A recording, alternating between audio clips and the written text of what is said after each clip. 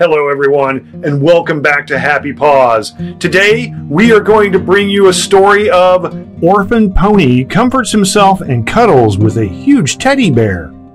At Happy Paws, we're used to seeing unusual friendships that form between animals of different species. Despite being seasoned animal lovers, the friendship in our next story is so unusual that it even surprised us. Meet Breeze, the cutest little pony. He was taken at Mare and Foal Sanctuary, a charity founded in 1988 in Devon, England. The charity's main goal is to rescue and provide care to horses and ponies in need.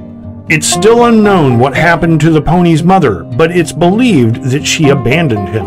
Unfortunately, the poor little guy was just a few days old when he was found walking around on his own. Breezy was desperately searching for his mother in Dartmoor National Park. Thankfully, someone alerted the Mare and Foal Sanctuary, and when they arrived, the pony collapsed in their arms from dehydration. When he was taken to the sanctuary, the staff gave him food and water. They also gave him a teddy bear named Button in order to comfort him. Sarah Bowden, CEO at the Mare and Foal Sanctuary, released a statement in which she said that they always give stuffed animals to foals.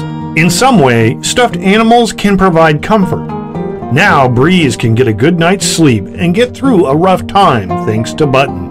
The staff at the sanctuary were aware that the little pony misses his mother.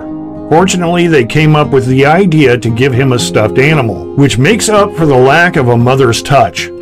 From the moment Breezy received the teddy bear, he was able to get a good night's sleep. Thank you for listening to the story.